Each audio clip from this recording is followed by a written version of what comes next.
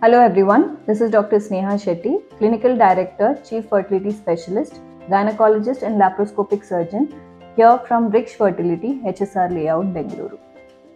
On this World Down Syndrome Day, let us discuss about what is this Down syndrome, what are the causes, what are the risk factors, and can we detect it before planning pregnancy or can we detect it during pregnancy. So Down syndrome is also known as trisomy 21.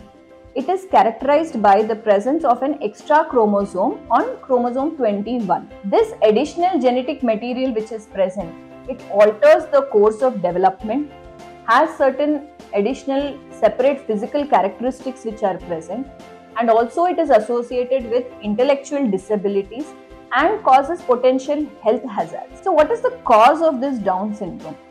The primary exact cause of Down syndrome is mainly because of some error in the reproduction. That is, when the egg and the sperm meet and get fertilized, the resulting embryo usually has extra pair of chromosomes rather than the normal 2 which usually happens during the division and formation of the embryo. Here we have an extra pair of chromosomes, especially on the chromosome 21, which leads to this particular abnormality. So what are the risk factors for this Down syndrome? So the risk factors of Down syndrome. So usually we categorize the risk factors of Down syndrome into 4 main types. The first risk factor is that of the maternal age. As the age advances, there are certain aneuploidy changes which happen in the egg.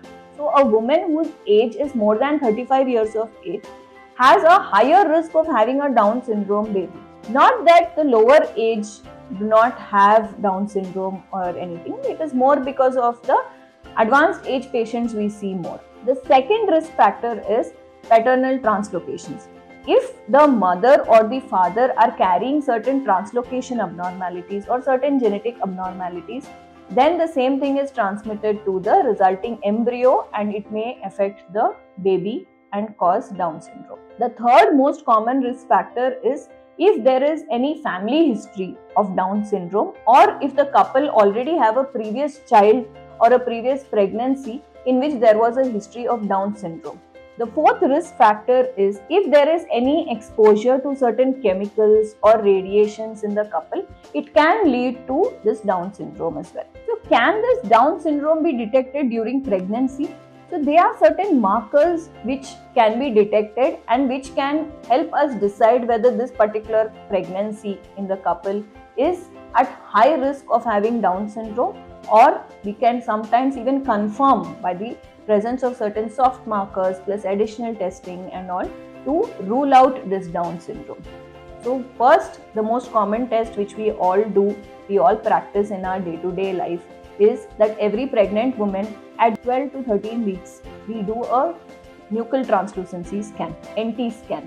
Along with that, it is combined with some blood test like dual marker test, quadruple test. So along with this NT scan, we do a combined first trimester screening test in which it is a blood test which helps us get a risk factor panel assessment to know how much of risk is present for that particular couple to have a Down syndrome baby. Second common test which nowadays we are practicing is called as an NIPT test, which is the non-invasive prenatal testing. So it is a blood test, it is a non-invasive test which has much more better accuracy. So usually couples can directly go in for an NIPT test after the NT scan, or they can first do the double marker test, and if it is positive or some high risk is detected, then we advise for NIPT scan depending on the risk factors if it is present or not. The third most common test is the quadruple screening test, which is usually done between the 15th week to 20th week. If at all the couple has missed doing the double marker or NIPT test, then a quadruple marker test is also suggested. The fourth test is an invasive form of testing, wherein we do under ultrasound guidance, we go and we take out the sample from the amniotic fluid and we send it for DNA testing. This test can be called as amniocentesis or chorionic villus sampling, depending on when you are doing it and what is the mode of test. So can we do something to help a couple in diagnosing this Down syndrome or ruling out aneuploidy before they even plan for pregnancy? If they have any risk factors, definitely yes. So there is a testing called pre-genetic testing of the embryos for aneuploidies. So usually in couples who are above 35-38 years of age, maternal age, or if, like we discussed, any of the risk factors, if it is present, the couple is advised to undergo IVF, and the resulting embryo, whichever is formed, we send it for genetic testing. Once we get the reports, only the normal euploid embryo, which is devoid of this aneuploidy problem, Down syndrome and major genetic issues, those normal embryos are transferred into the female partner's uterus. Knowing about all this is very, very important. We do know many Down syndrome people who have contributed a lot to the society and have brought about very good changes. But at the same time, it is important to raise awareness so that the parents to be can take an informed decision.